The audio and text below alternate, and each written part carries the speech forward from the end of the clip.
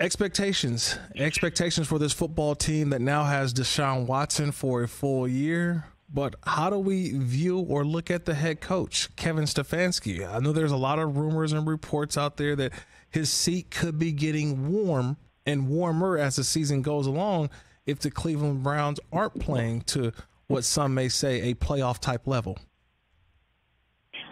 Well, it's difficult to say. I mean, Right. The owner of the football team stopped very short of putting any kind of an ultimatum on Kevin Stefanski. He's not drawing the line in the sand and saying, if such and such doesn't happen, these guys are gone. There isn't anything like that right now.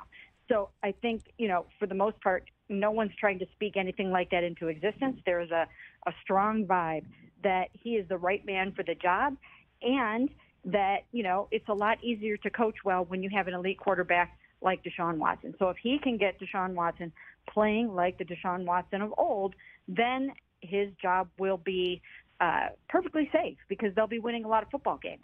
So that's the key. They've got to go out there and they've got to win games. They cannot have a third losing season. The bar is set at the playoffs for sure. There's no question about that. Everyone knows that, you don't go out and spend 3 first-round picks and $230 million guaranteed on your quarterback and not expect to make the playoffs. So they do expect to make the playoffs. They have the Super Bowl as their goal. And I don't know if Kevin's job depends on making the playoffs or not. I think we have to see how it all plays out.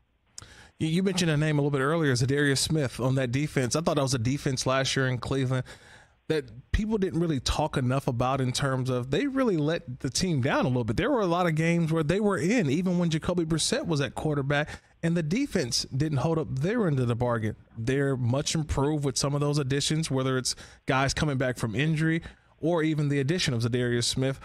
What do you see so far from this Cleveland Browns defense?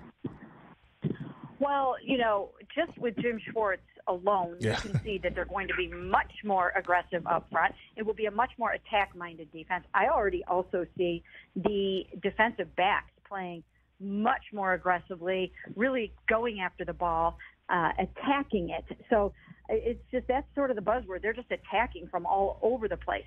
And again, I just talked to Zadarius Smith, and he talked about how they do have to establish that, that tough-minded mentality. When you think of AFC North defenses, he played for the Ravens back when they had, Terrell Suggs and those guys. And he knows what it's like to play tough, hard-nosed AFC North football.